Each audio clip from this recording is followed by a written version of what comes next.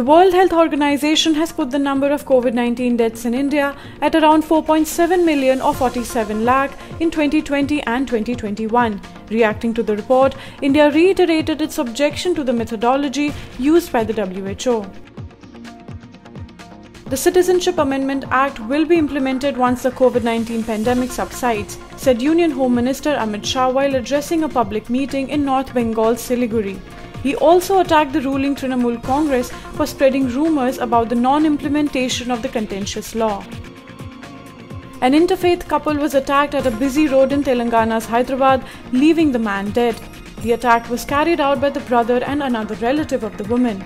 A video of the incident shows the woman trying to fight off the attackers.